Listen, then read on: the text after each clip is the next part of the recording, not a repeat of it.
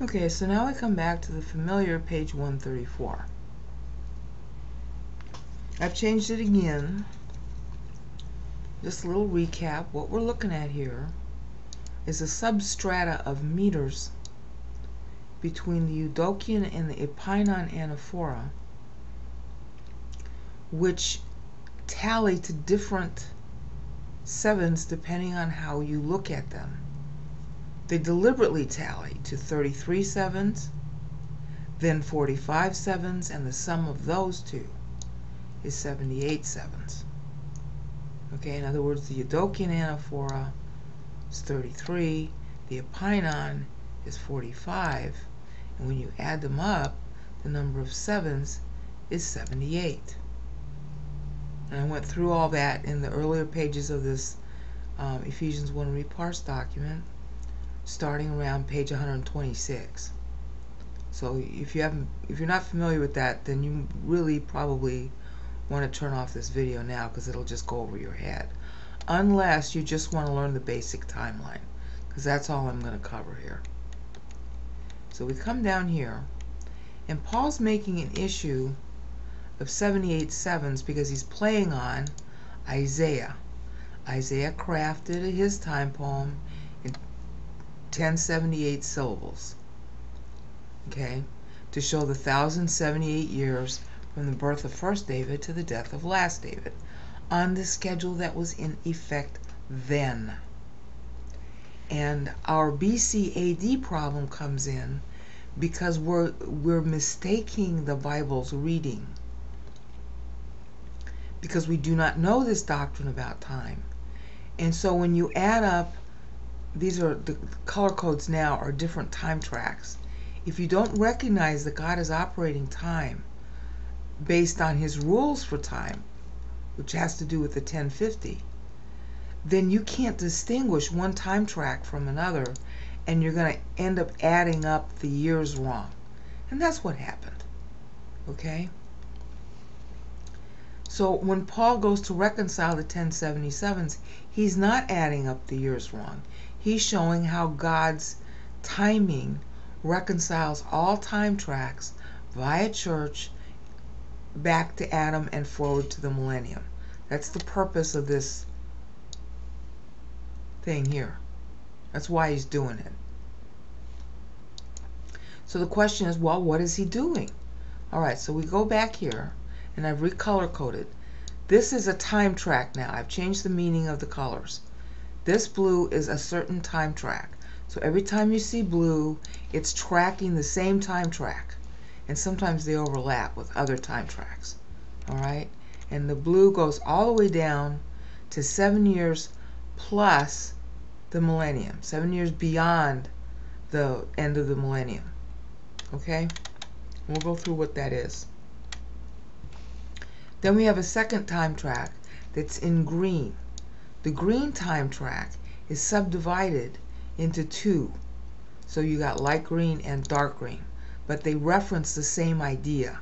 They're just referencing it at different points. So the green time track is continuing onward all the way throughout. Okay? And I haven't worked out all of this yet for the green, but I will. Okay. Then underneath those two colors, those are the two main tracks, underneath those two colors are subdivisions of the green track. I couldn't use more green or it would be too confusing. Subdivisions of the green track specifically related to David, first David and last David, because that's what Paul's reconciling to. And then the purple track is Paul's own. He's playing an equidistance game with the fact that he's writing at a certain time. Okay? So that's basically it.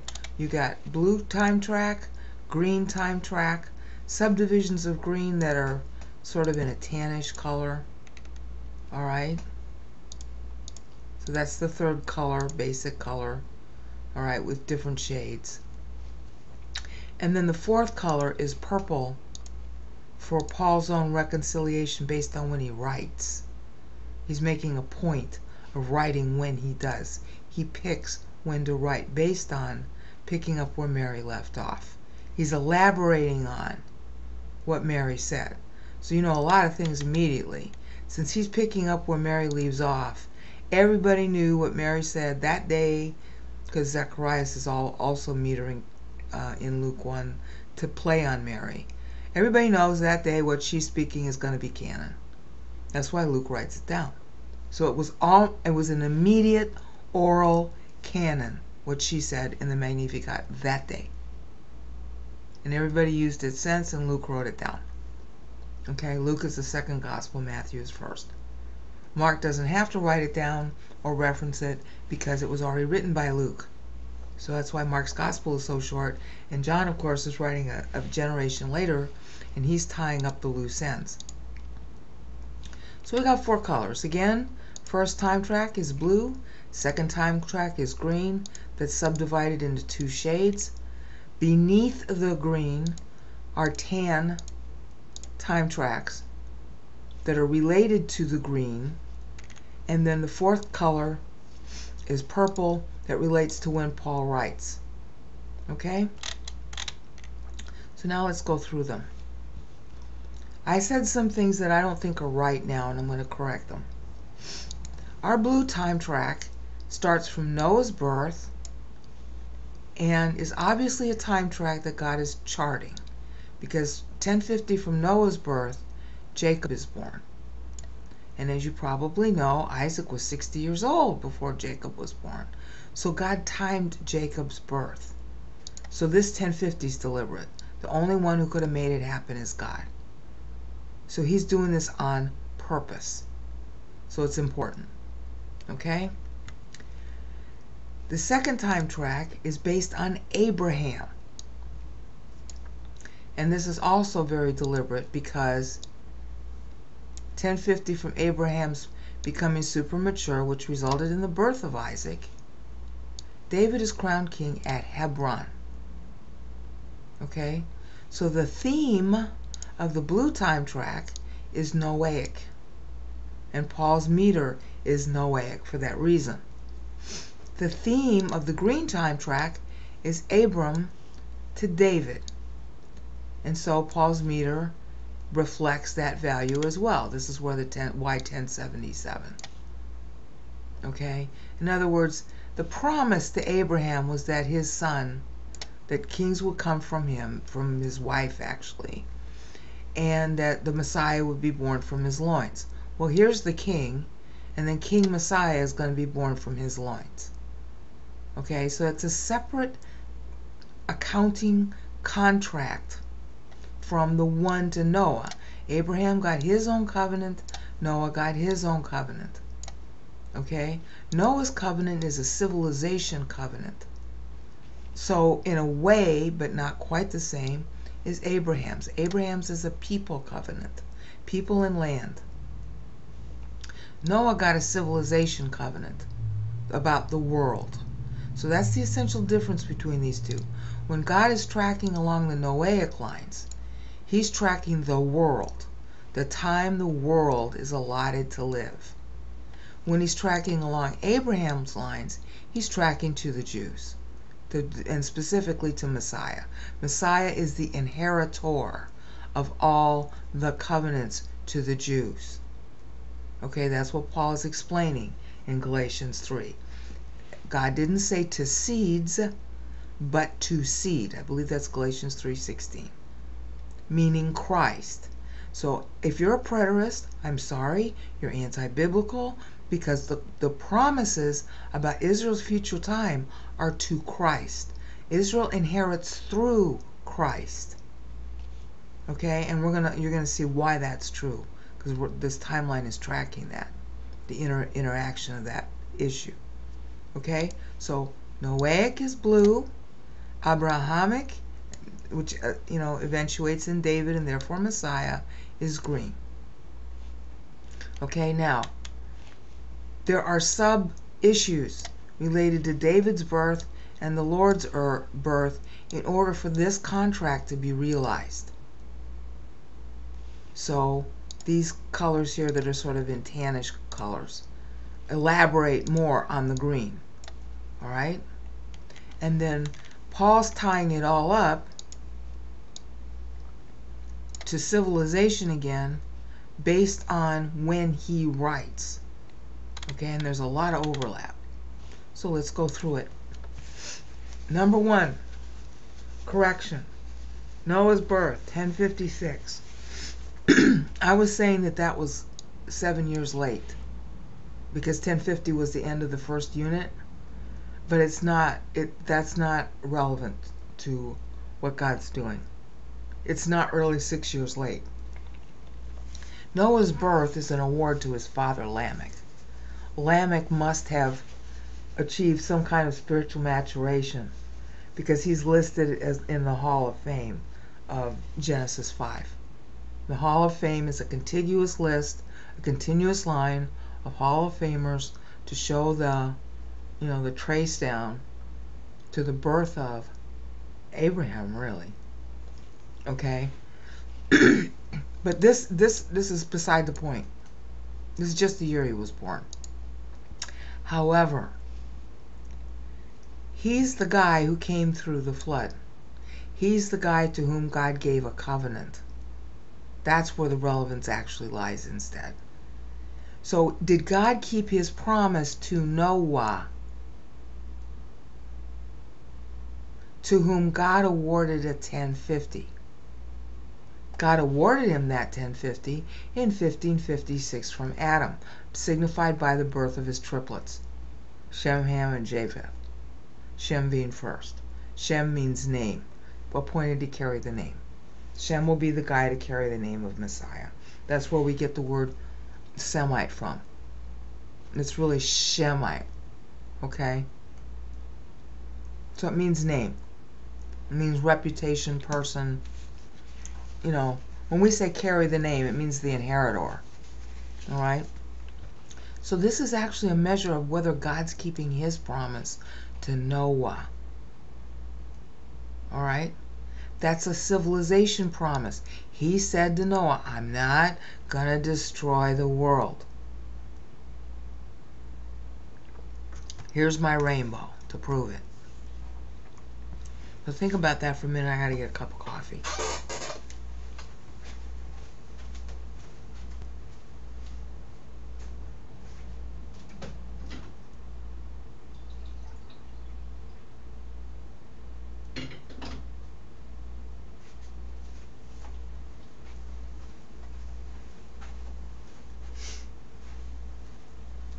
Okay, I'm back. Let's make sure I'm recording because I've tried this before and it didn't work.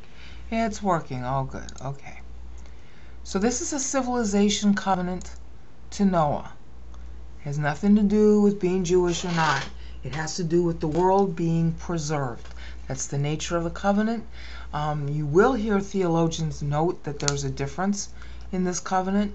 They do usually call it civilization, and that's indeed what it is. Noah starts a whole new civilization.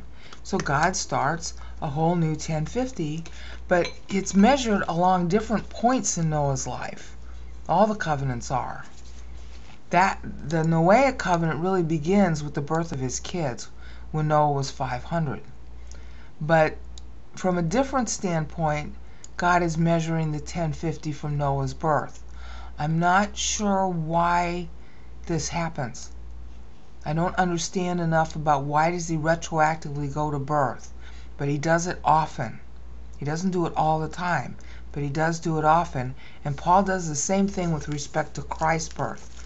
Of course, Christ is the last Noah, too, so maybe that's why, but I'm not sure of its significance in backdating it to his birth. Fact is that God is tracking it that way because Jacob's birth, see, birth to birth, Jacob's birth is 1050 years after Noah's. That you know. But again, the fact that this is just after the close of the 2100 years, and this is just after the close of the 1050 years, it's not late because there was already somebody who won the 1050 by that time. Okay. Now,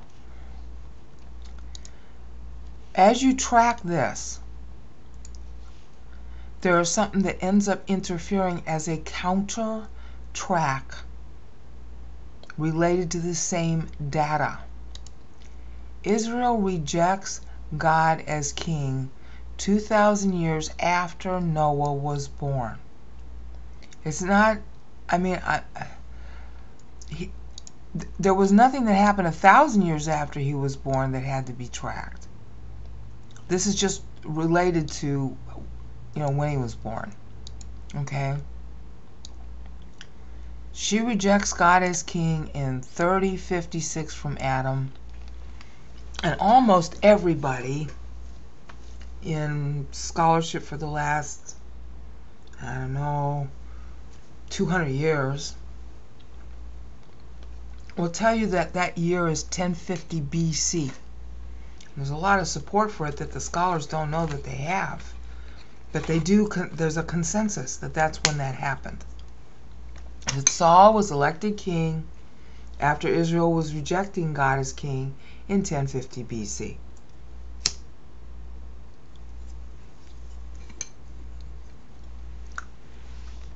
The support is strongest right here. The meter of Psalm 90, the dateline meter in the first paragraph that's divisible by 7 in the Psalm in Hebrew, says that it's being written 63 sevens after the slavery. Now 63 sevens and the slavery, you have to remember 10 years of it were for Joseph and 390 years were for Israel proper after Joseph had retired. Okay, first 40 years after he retired, and then during that time he died. Everything was nice, and then there was a sort of encroachment, an eminent domain encroachment on the land of Goshen in the name of building granary cities. And that's how Israel became enslaved as temple building slaves. It was the cushiest kind of job you could get. But still, it was technically slavery. Now, Moses knows this. They all knew it from being in it. And what he's doing is he's setting up a parallel. He's saying that he's writing 63 sevens from the enslavement in those two pieces, 10 and 390, and then, the extra 40 years. So that was 430 years that they were actually in the land, excluding Joseph. He's saying that that same time amount is at the beginning of the 1051st year of the flood, the beginning of it. And then there's 350 syllables in the poem, so that's 350 years, which took you to the 1051st year before Messiah is born. He's bracketing his poem that way.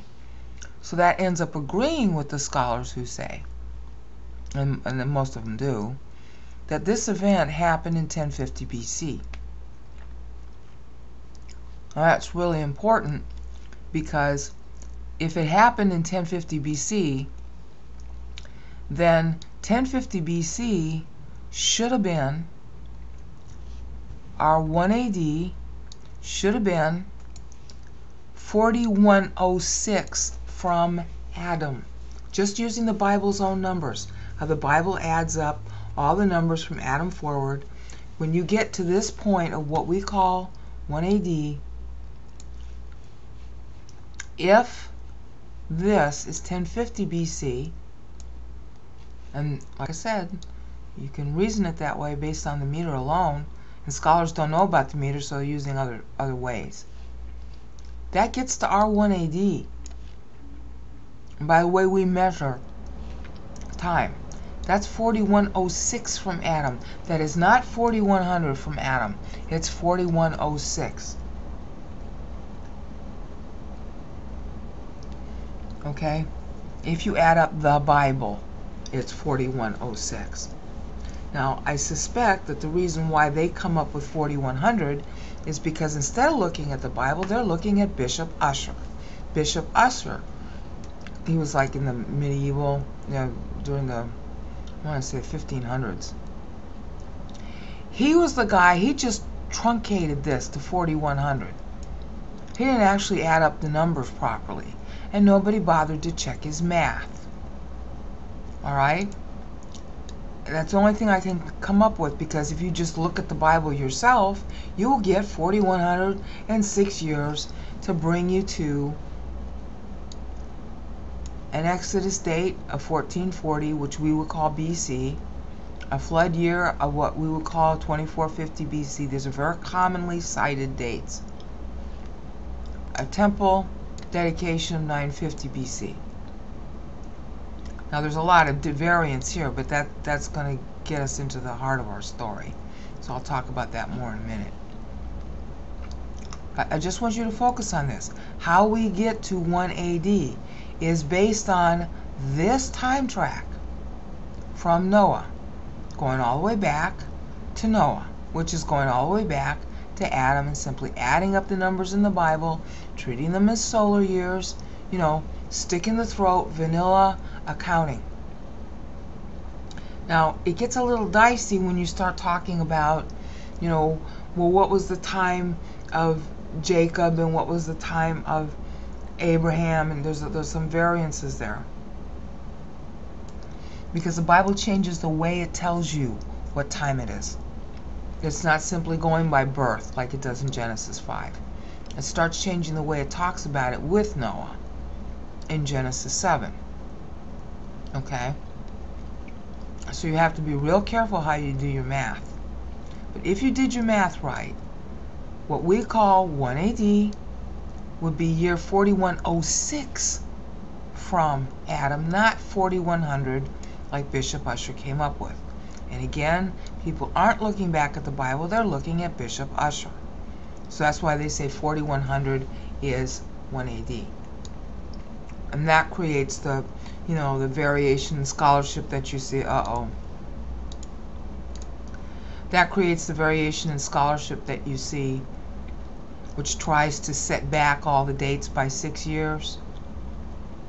Okay, because some of them are actually looking at the Bible and they're coming up with an extra 6 years, and it's like, what? So that's why you'll see some people say that Christ was born 6 BC or 6 AD, because they don't know what to do with the extra 6. Okay, but I'm going to show you what you can do, because it's a different story altogether than they're thinking. So that's our time track 1. 1050 here, and then this problem occurs in what we would call 1050 BC pretty universally in scholarship.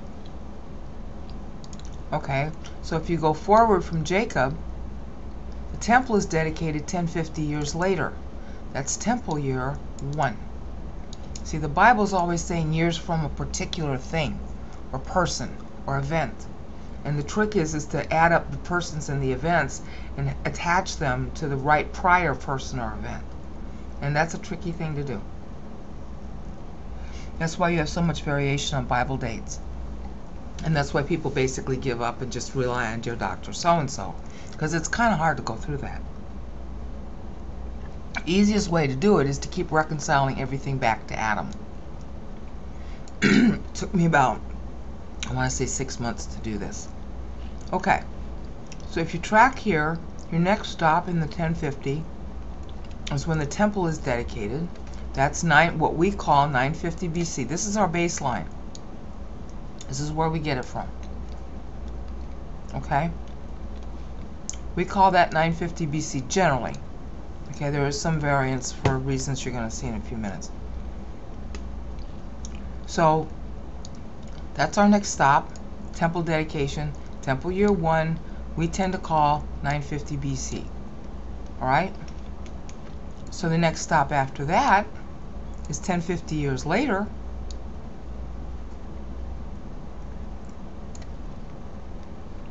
I'm sorry, not there.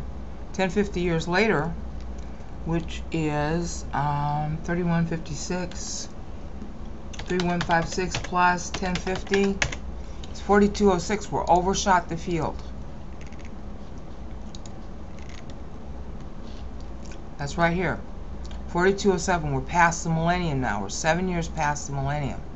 Now you might say to me, well, Brenda, then that means we're 7 years late on that timeline.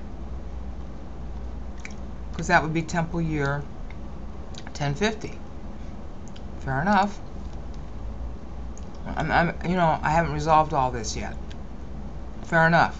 Maybe we really are 7 years late after all. Because to get to temple year 1050, you have to add 7 years past the millennium. And Paul is doing that in his accounting. Okay? But just know that's how this timeline is working. And as a result of this timeline, we're coming up with the date that Israel rejects God as king and Saul gets appointed as 1050 BC. You with me? Okay, so now, 1050 years after Israel rejects God as king, which should be what? 1 AD. Really the end of 1 BC. There is no 0 BC, so you have to just do 1 BC and then 1 AD. Okay?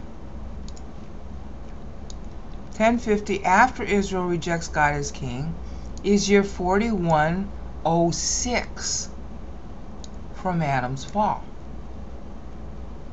4106. That is 2,000 years after Jacob was born. This is 1050 years after Jacob was born. Temple dedicated. This is 2,000 years after Jacob is born. So a lot of people say, because they don't understand, because they're using this as their system, they're taking shortcuts, they're thinking Jacob was born in the year 2000. He wasn't.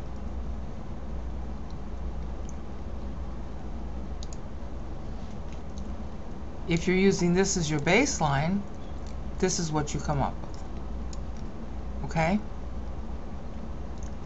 Again, that's this time track. From Noah's birth to Jacob's birth.